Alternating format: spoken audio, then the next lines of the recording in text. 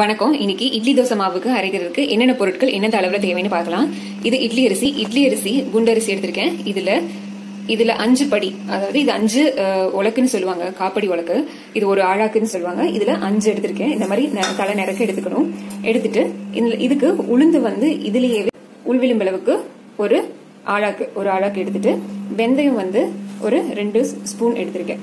இதை அப்படியே தண்ணியில ஊற வச்சு ஒரு 3 தடவை வளாசிட்டு அதுக்கப்புறமா ஒரு 4 மணி நேரம் ஊற வச்சிடலாம். நல்ல தண்ணி ஊத்தி அதுக்கப்புறம் நீங்க அரைச்சு எடுத்துக்கலாம்.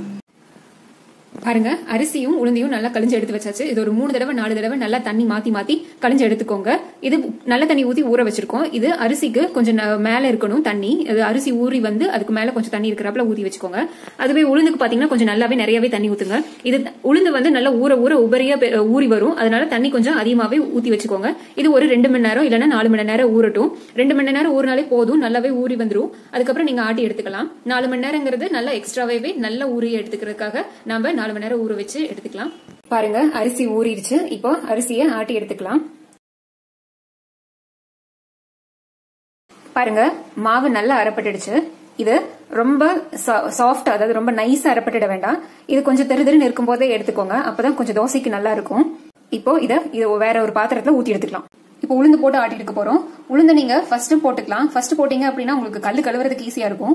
செகண்ட் டைம் இப்ப நீங்க அரிசி ஆட்டினதுக்கு அப்புறம் உளுந்து போட்டு எடுத்தீங்க அப்படின்னா கழுவுறது மட்டும் தான் கஷ்டம். மத்தபடி பாத்தீங்கன்னா உளுந்து வந்து நீர்த்து போகாம அப்படியே நீங்க ஃப்ரெஷ்ஷா ஆட்டி எடுத்தோடனே அரிசி மாவு கூட போட்டு கலந்துக்கலாம்.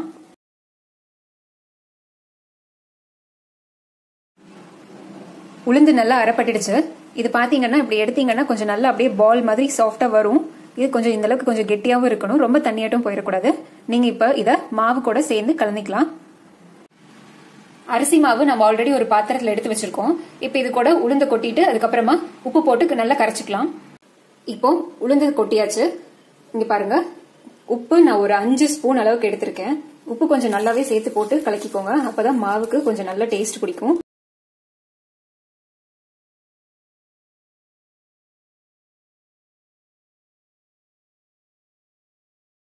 இப்போ மாவு நல்லா கரைச்சி எடுத்துட்டோம். நல்லா சாஃப்டா அது வந்துருச்சு. நல்லா கலக்க அது சாஃப்டா வந்துடும். இதை 2 பாத்திரத்துல ஊத்தி நம்ம நல்லா புளிக்க வச்சுக்கலாம். ஏன்னா புளிக்க நல்லா உப்பி வரும். அப்ப அது வெளியில ஓவர்ஃப்ளோ ஆயிடும். அதனால 2 பாத்திரமா ஊத்தி வச்சுக்கலாம். மாவை 2 குண்டாலி இப்ப ஊத்தி எடுத்து வச்சாச்சு. இது புளிக்க நல்லா பொங்கி வரும். இது பொங்கி வந்ததுக்கு அப்புறம் நீங்க இட்லி தோசைக்கு தேவையான அளவுக்கு எடுத்து வச்சுட்டு மிச்சத்தை ஃப்ரிட்ஜ்ல வச்சு ஸ்டோர் பண்ணிடுங்க. இட்லி தோசை நீங்க அப்பதிக்கப்ப எடுத்து கலந்து ஊத்திக்கலாம். நல்லா இருக்கும் மாவு 6 இல்ல 7 மணி நேரத்துக்கு அப்புறம் நல்லா புளிச்சுக்கும். இதுக்கப்புறம் நீங்க இட்லி தோசைக்கு எடுத்துக்கலாம் மாவை. நன்றி.